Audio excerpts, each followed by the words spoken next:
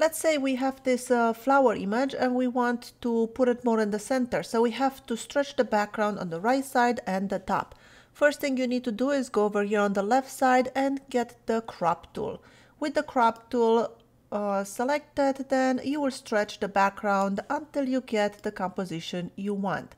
In this case, we will go with this and click this check mark to accept the changes.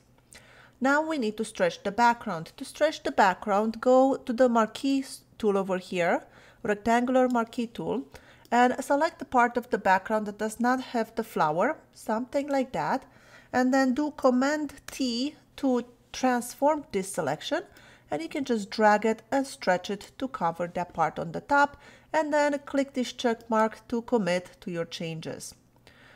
Now we have to do the same thing onto the right side. So with my marquee tool selected, I will go and select the right part, and I went and selected some of the flowers, so I can just move this a little bit. Oops, let me just do this again, just like that. Make sure you do not get the flower, and then Command T to transform it and drag it to the right. And just like that, I will commit the changes. Command D to deselect, and we completely change the composition, and now the flower is smack in the middle. Now this was a really easy case scenario. Let's try different methods and see how else can we change the background. I will work with this image, and first thing I'd like to do is uncheck this lock over here, so the layer is unlocked, then we can modify it. And then the same as before, I will go to the crop tool, and let's say we want to make this like a landscape orientation. So I'm gonna stretch it quite a bit, something like that. And now we have these white marks over here, and we need to fill it and stretch that background. But this time we will do it differently. First of all, accept the changes, click on the check mark, and then go over here on the top to Edit and Content Aware Scale. Click on that, and now we can drag the sides and stretch the background. If you hold down Option, it does it equally from left and right side. And just like that, accept the changes, and now we change our image from a portrait orientation to a landscape orientation.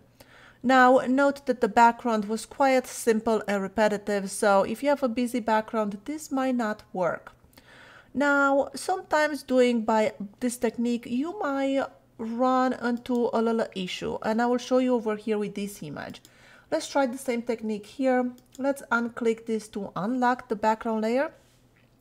With the crop tool selected, let's make it into a landscape orientation, something like that, and accept the changes. And now let's see if we go back to Edit, Content Aware Scale. Watch what happens if I try to stretch it. I'm gonna hold down Option again while I stretch. You see our person is getting stretched, and we do not want that. That is not gonna look right. It's looking really terrible, really. So I'm gonna not accept these changes. I am not going to do the crop aware tool right now.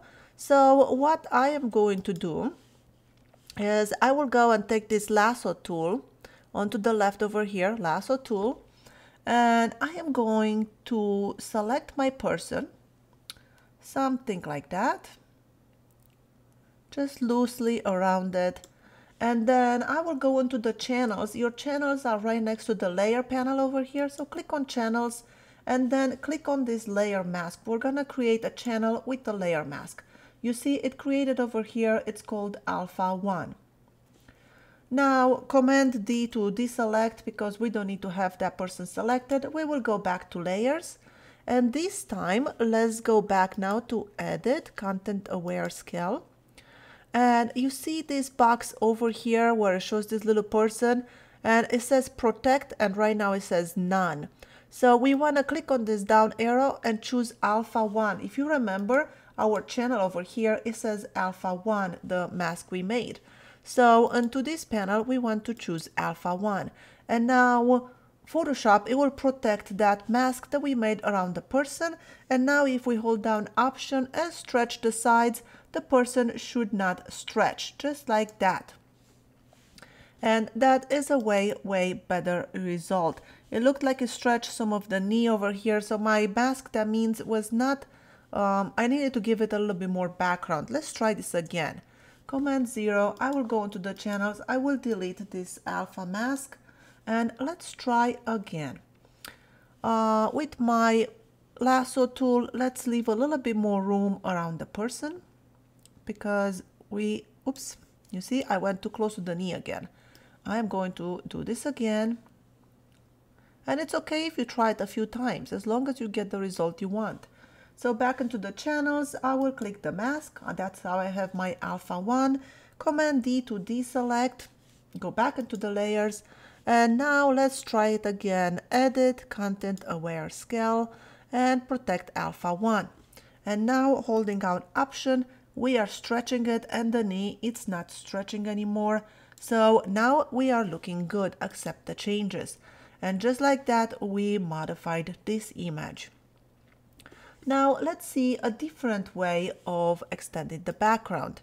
I have one more example over here. Is this cool cat walking in the grass, and I will unlock the background, and then I will go to the crop tool just like before and stretch it. Let's say we want more of a square, look for this one. We'll go something like that.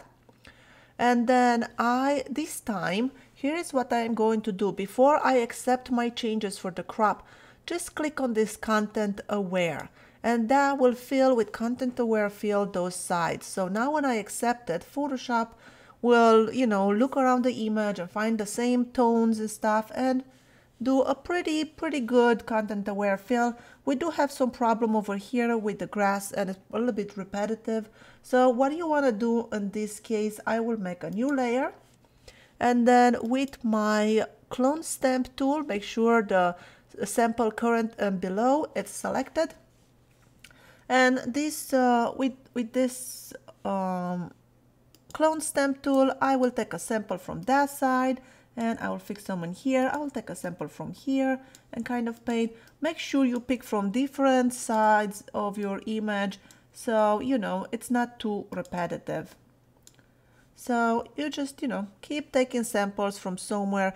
Right here it looks like it's a little bit repetitive, so I'll take a sample from here, maybe add in here, and that is just gonna make it look more natural, that you will not know that we stretched the background. And like I said before, it's good to know all the 3 methods on how to stretch the background, because one method might work for one image and not work for another. So as long as you know how to do all of this, then you should have no problem and can, fix your composition or stretch the background at any image you have. I hope this was helpful. Thank you so much for watching. My name is Skyler Ewing, and I'll see you in my next video.